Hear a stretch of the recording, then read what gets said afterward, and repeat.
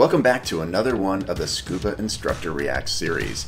When it comes to movies, the only thing I like better than a good zombie flick is a nice shark thriller. So when I saw on YouTube that there was a woman reacting to shark movies, I had to have a look.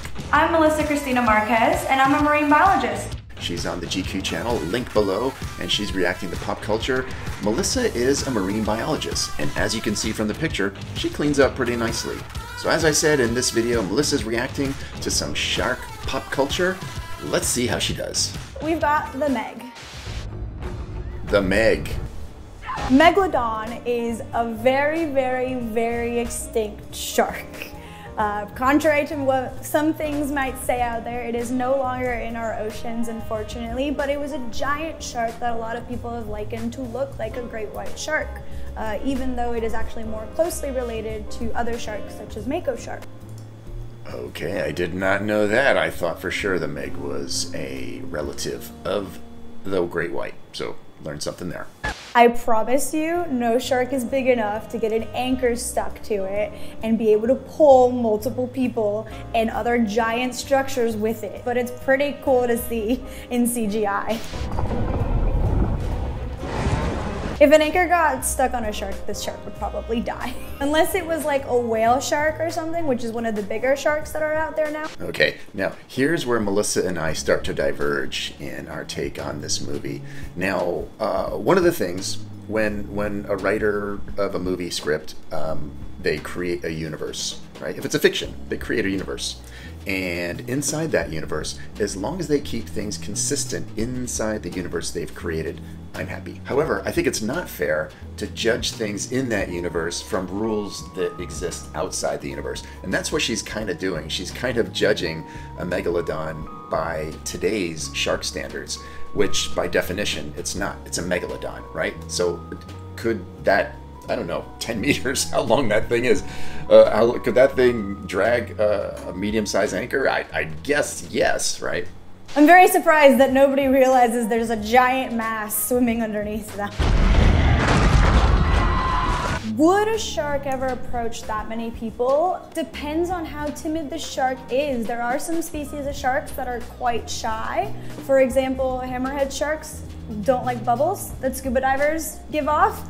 And you usually have to like hold your breath or be on something that's called a rebreather that doesn't put out bubbles in order to swim with hammerhead sharks. What's your experience? I don't know.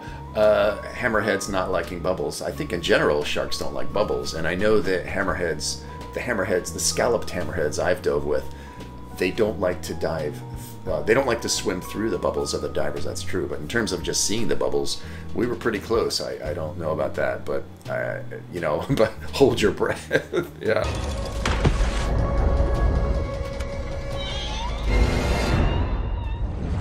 What we've just seen with them lowering the machine and I'm assuming it kind of looks like a hydrophone, which emits like the dolphin noise and the whale noise.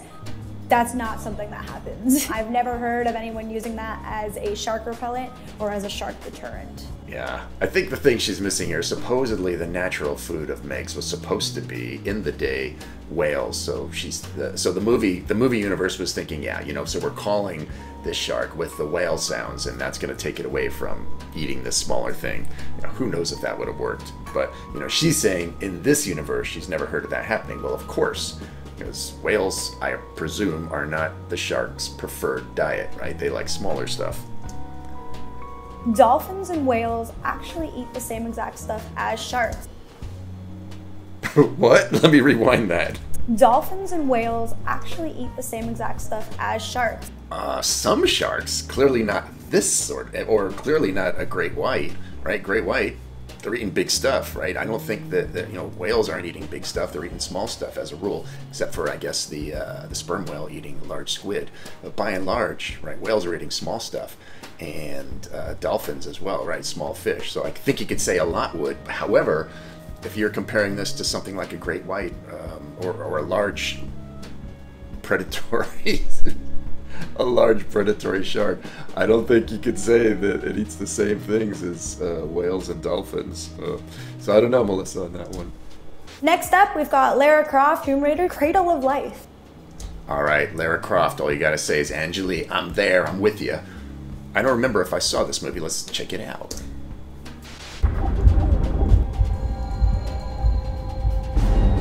That was very quick. All right, so first we're in this scene. I have not seen this movie, so underwater, and looks like pretty deep, and seems like she's going to be underwater for quite a while in this scene. So that's going to be relevant to what Melissa says later. Let's check it out.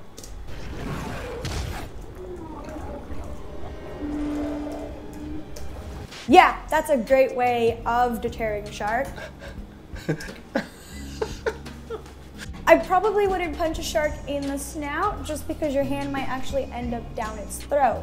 Instead, try to aim for the eyes, or even better, aim for those gill slits on the side. That's where it breathes.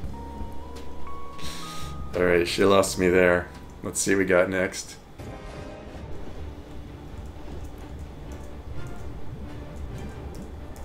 So it's a really good thing that she has gloves on. So now we've been, I have not seen this movie, so I don't know how long this scene lasts for, but, you know, here Lara Croft, she's been underwater a long time. Not only that, right, she's going through a lot of physical exertion, which means her muscles are using oxygen, right, and building up CO2. Let's see what Melissa says here.